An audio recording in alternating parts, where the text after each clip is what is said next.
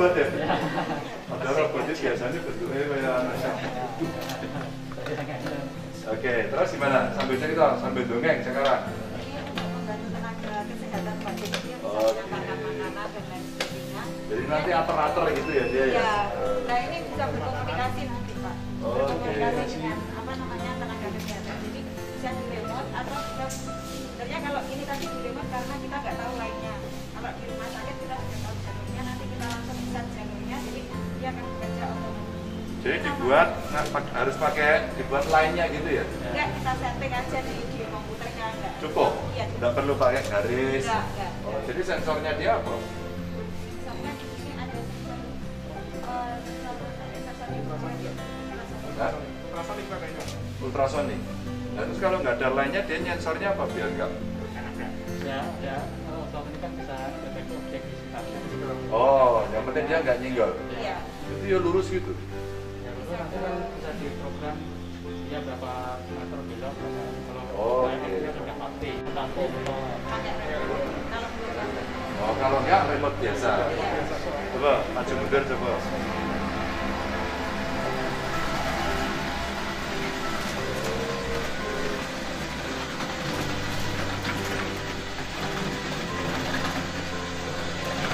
Kalau komunikasi gimana? Oke, oh, ya komunikasi.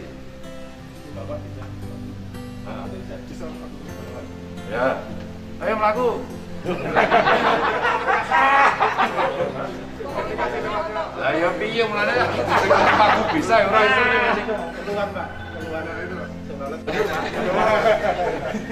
Kurang jangan. Pak dokter. Ya. Oh, perlu nang ngono. Dengar. Oh, dengar. Lah nang kene ora. Oh, maksudnya komunikasi itu komunikasi sama anunya ya? ya, Sama pasiennya. Hah? Apa?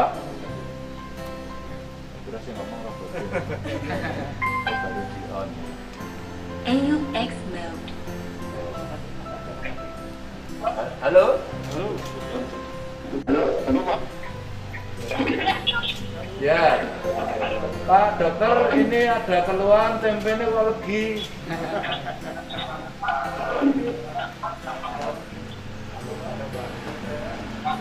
Oh, tapi prinsipnya sebenarnya anu ya. Bisa Komunikasi dengan apa? Pikol gitu ya, pikol gitu. Sehingga pertanyaan tanyanya lewat itu gitu. Oh, gitu. tenaga medis tidak perlu ketemu langsung dengan pasien, mengurangi interaksi. Ya, ya. Jadi dia akan mengantarkan apapun ke kebutuhan pasien. Biasanya apa yang diantar? Makanan, obat. Berarti pasien dia akan minum sendiri, ambil sendiri, taruh sendiri.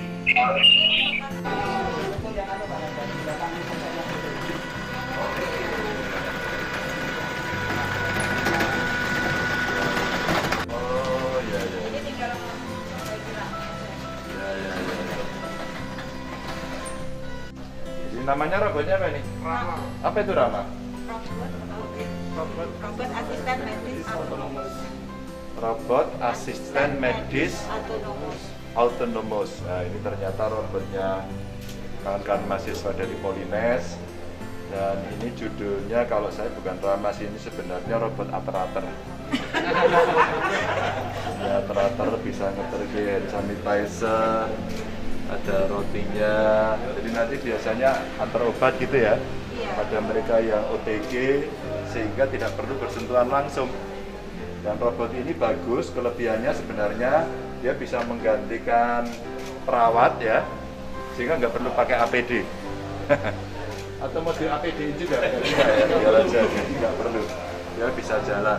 Nah, tinggal nanti penyempurnaannya sehingga kalau area-area bukan area apa, sakit-sakit yang berbahaya, mudah menular begitu, ini akan bisa masuk dengan cara yang bebas, sehingga tidak perlu manusia yang datang.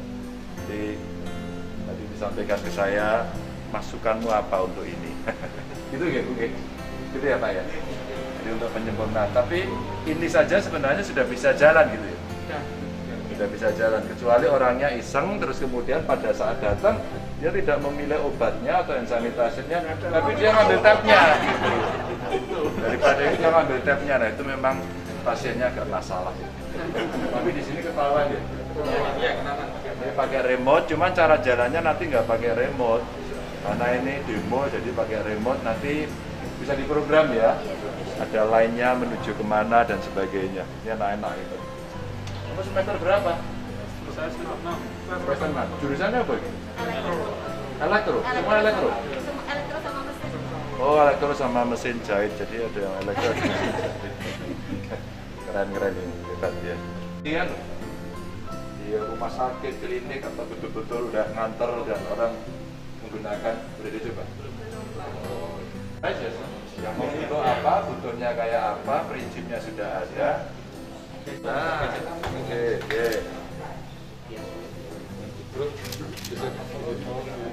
Saya tuh tidak yakin meskipun mahasiswa bisa kelas pelajaran tatap muka. Kemudian tembok-tembokan ini mau.